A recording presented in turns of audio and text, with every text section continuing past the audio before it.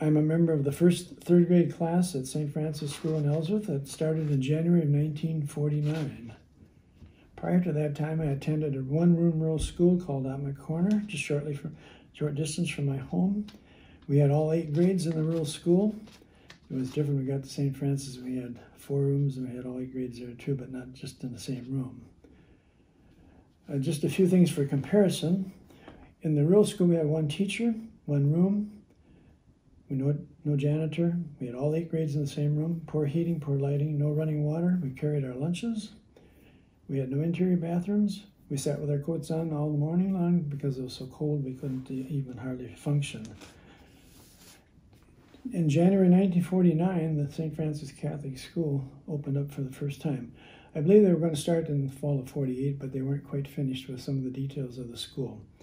So they decided to open the doors, and we walked in the doors the first day it was opened. That was quite an experience, to say the least, going from a one-room rural school, an old school, to a brand new school that was heated.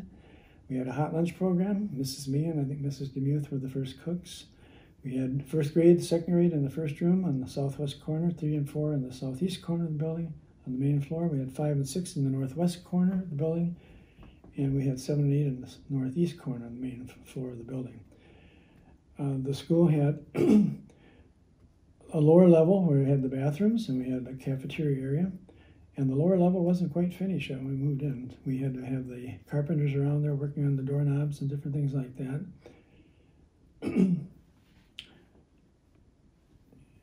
Everywhere you looked, you saw everything new desks. The old desks at the old school were on runners, so if somebody sat in front of you and they pushed back, everything in your desk, under the cover of the desk, fell on your lap. The new desks had lids you could lift up. They had ink wells in them. They were adjustable. They were very much unique at that time.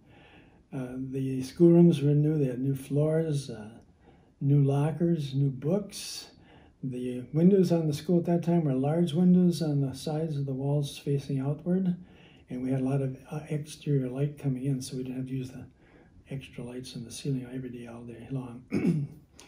We had the basic subjects in school, reading, math, and all those types of things that you normally have in a school, but we had music as well, which was an addition. We also had religion, which became an important part of our schooling. We were taught to know God, to love God, and to serve God. Father Matthew was a very young priest at the time. He was about 30 years old approximately. He was the first pastor of the new school. He first one to teach religion in the new school. He was very strict with religion, though. He wanted everything pretty precise. He would give you certain prayers to learn in your catechism, and he would ask you to come back the next week and know those prayers. If you did not know them, there was a consequence. Usually you wrote them a few times to get it back in your mind. Father Matthew was there to make God famous, as the saying goes today, and that he really did. He was a good priest, but he was a very well-organized priest. The nuns were well-educated. They came from the St. Bede's Priory in Eau Claire. We had 4 teaching nuns. We had 1 cook at the old rectory that was north of the present building in the old rectory, which was a 2-story house. We had 1 that taught music, and we had a piano teacher. Piano teacher was Sister Kathleen, and she had a college education, probably more than 1 level. She taught at the University of River Falls after she left the convent, so she was an excellent teacher. She would have music of the day, such as popular sheet music songs that you could listen to and then play and bring them into her, and she would teach you that along with the regular skill things you had to learn on the piano. And she was great for recitals. We'd have recitals in the school in the basement, and she would sometimes have 2 pianos. You're talking about dueling pianos at your gala. We'd have 2 pianos, 4 students, 2 on each piano, playing a song like the Camptown Races. Each one had a part, 1, 2, 3, and 4. So she did things like that. Father was very much interested in religion and church too. So when you went to church on Sundays, you had to sit in a certain section. He assigned you a section on the south side of the church near the big window, and it was quite close to the baptismal font in the front, and then right to the right of that was the pulpit. And Father was really within almost arm's reach of you when he was in the church pulpit. He would ask you questions from the pulpit regarding religion. He would expect you to raise your hand. If you didn't, it didn't make any difference. He would call you if you didn't raise your hand too. You wanted to make sure you knew what you were talking about, and you wanted the people to know that you were prepared for your religious classes. St. Francis School had a lot of things that they did that I thought that were quite interesting. The teachers were excellent teachers. They taught by example. They had many group activities that they used at the time when they were teaching there. A lot of pupil involvement. You were on your best behavior, I must admit that, though.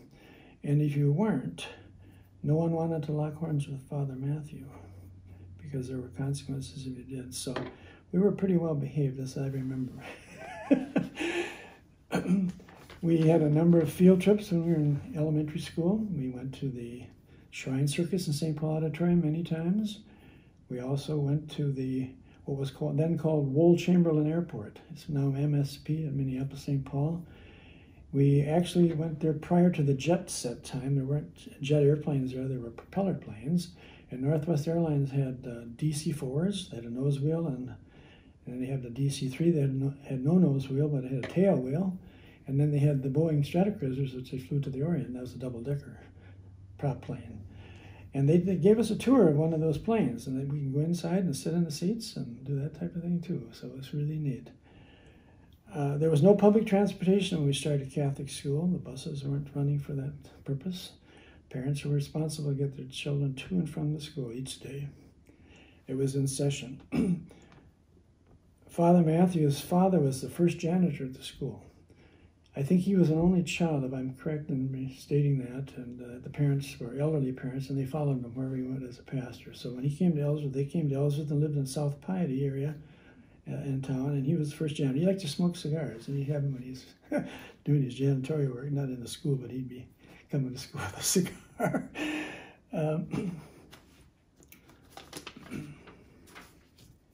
We had very limited playground equipment when we first started school. We had one merry-go-round and 4 teeter-totters. And they were on the grassy area on the north side of the old Catholic church. And the teeter-totters were homemade, and that's all we had. We had some ball equipment, things like that. But Father Matthew was a great person for soccer, and he liked soccer, so he taught us soccer at the noon hour in the wintertime on the playground. He'd come out and play with us, so that was kind of neat.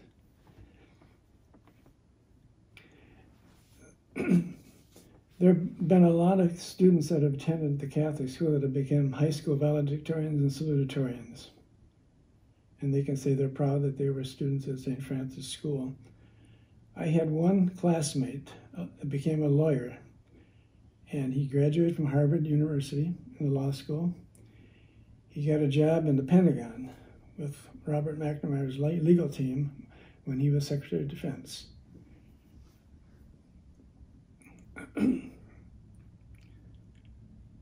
75 years ago, the doors of a great school opened for the first time and are still open today thanks to the prayers, generosity, and hard work of many people. Your support is appreciated. May God continue to bless and protect St. Francis School. May the school continue its mission of serving God's people now and in the future.